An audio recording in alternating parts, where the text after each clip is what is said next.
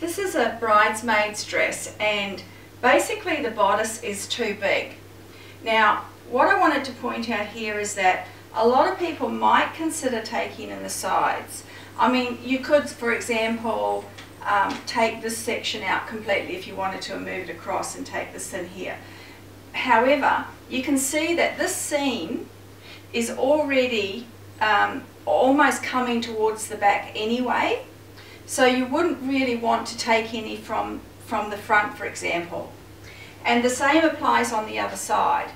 So it's only got this one strap over, so that really only leaves the choice of taking in the centre back. So the first thing I do when I'm looking at it, before I do any pinning or anything like that, I basically grab hold of it like that and just say, how does that feel? And then have a look in the mirror, and that's, you know, basically, I mean, I haven't pinned it exactly, obviously, I'm just grabbing it. But you can see that it needs to come in a lot, doesn't it? Yeah, Alicia, yeah.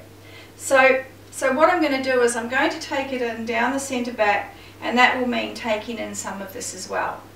And then we're going to do the hem because it's way too long. So the first thing we're going to do,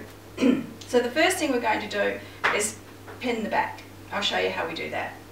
So I'm going to be using these large hat pins because there's quite a few layers to this gown, and this is all gathered. That pin there, that's going to go all the way through to the hem. I don't need to pin all the way down because it's gathered, so I know that basically I'm going to go all the way through like that. She can't get out of this, of course, because, you know, I've pinned her in.